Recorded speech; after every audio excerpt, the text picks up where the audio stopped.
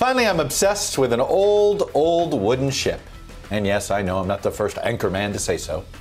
I'm thinking of the HMS Resolute. It's a British exploration ship that sailed back in the 1800s. To most Americans, it's actually best known not for its storied voyages to the Arctic, but where it ultimately ended up, the Oval Office.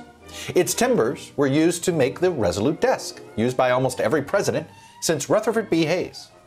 It is in a drawer in that very desk where each of the most recent outgoing presidents has continued a tradition, leaving a letter to his successor, and indeed to the entire nation.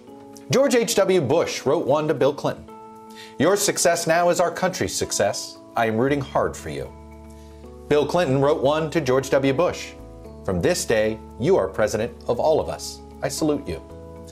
George W. Bush wrote one to Barack Obama. "You will have an almighty God to comfort you, a family who loves you, and a country that is pulling for you, including me." And Barack Obama wrote one to Donald Trump. "Michelle and I wish you and Melania the very best as you embark on this great adventure, and know that we stand ready to help in any ways which we can." The Resolute desk has been used by presidents of both parties. It belongs to no individual, but the American people, much like the office itself. And when the time comes for the person who's occupied the seat behind it to pass it on to the next occupant, that transition has happened seamlessly, as has always been the case, as will always be the case, right?